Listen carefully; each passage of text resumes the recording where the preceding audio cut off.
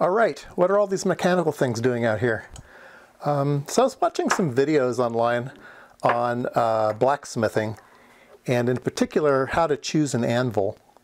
And there are cast iron anvils and forged anvils and anvils with steel plates on the top. So anyways, all kinds of anvils, and you want an anvil with a really, really hard surface so that it lasts you.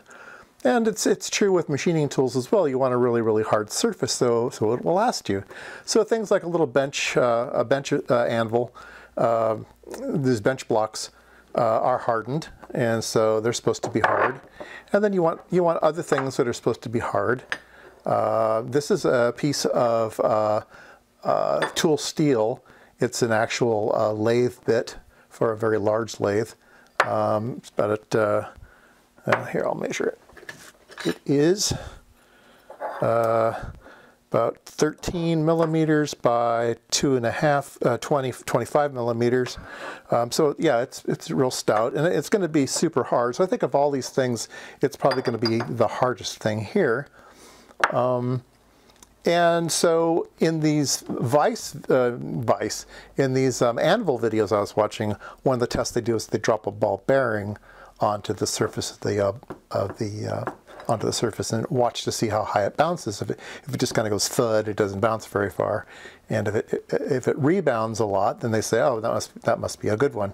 And it reminded me of something I've got in my toolbox, something I inherited. I don't remember where I got it now, but let me push this out of the way just for a second. Let me show you this. It is a hard checker, not a hardness checker, but a hard checker. And it's a cool little thing. So it is it looks like a thermometer or a hydrometer, or it looks like some piece of cool laboratory equipment. It's got a sliding scale on it, and scale that you can read and stuff. And it's got a glass tube. Looks like maybe you put liquids in it and stuff. But what it is there's an actual piece of material in there. And if I can do it here on camera, you see that little thing drop down there? Let's see if I can. There it is. There's a little steel plunger here, and that steel plunger can slide inside that glass tube. Okay, and so you need to make sure the glass tube is clean. So it comes with a cleaning rod. It's like a gun cleaning rod with a swab on the end, right? You can run it in here, and you can twist it as you go, and make sure your glass rod is very, very clean. So we'll do that. And so it has a nice little case here. And so what you do is you'll hold this thing vertical, and there's a plunger on it. When you push the plunger down, it releases that weight, and it comes down. And the tip of that weight has some type of ball bearing or something, some type of hard material, and it bounces back and it recoils. And then you watch to see how far it recoils, and then you move the cursor here until the bounce matches the line. And so let's go ahead and do that. So this is easy here. We'll put it down here. Let me move the camera a bit.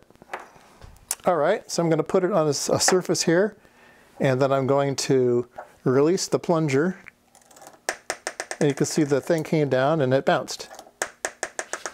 And then you need to get down here to eye level, and I'm going to adjust the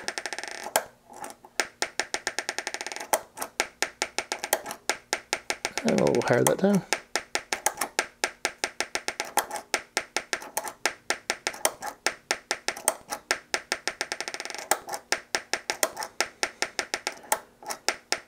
Yeah, I'd say about there is probably the average for the bounciness. Okay, so we bounced up and down.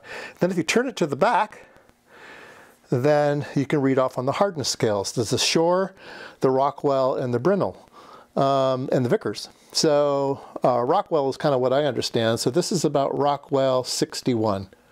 So that's Rockwell 61. Let's go ahead and see what this piece of tool steel does. This is a Latrobe steel cobalt. So it's got to be awful hard. It's got to be, other way around. It's got to be awful hard. So let me bounce it off of there. Oh yeah. Just bouncing a little higher. Ooh, a lot higher.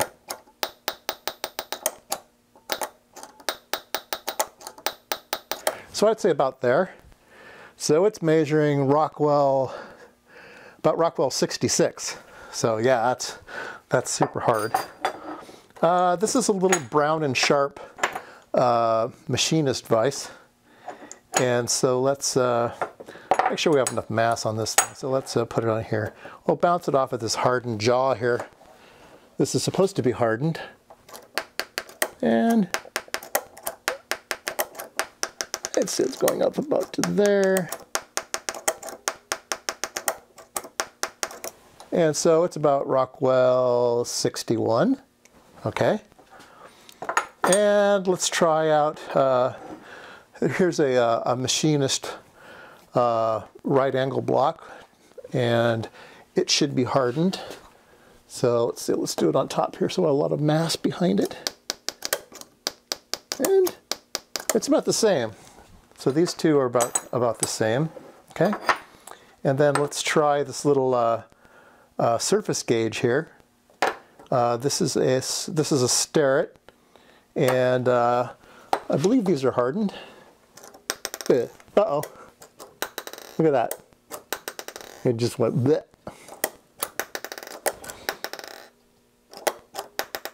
So it's about Rockwell. Rockwell. What is the numbers here? Rockwell 22 or something. I mean, it's really bad. So this is definitely not hardened. So I thought it was. I'm kind of surprised this wasn't hardened. So there you go. Let me bring you in to give you a closer look at this thing. All right. So here you can see the scale, and the little cursor moves. And there's that glass tube. Here's the little release plunger. It pushes in. It just when you let go of it, the suction just sucks that plunger right up here again, and then it's ready to go down again. And this little hole in the end here where it pops out. So yeah, and then on the back side is the scales, the different. Let's see, Detroit Flame Hardening Company, Detroit, Illinois. Nice. It is a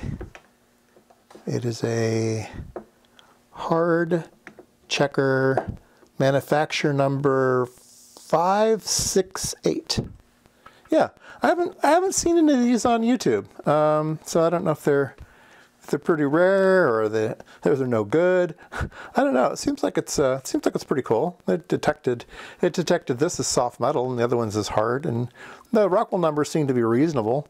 So yeah, I mean, it's obviously an expensive item, so it must have worked reasonably well. Otherwise, they wouldn't be able to charge money for it. And comes with this really cool little case to put it in. There you go.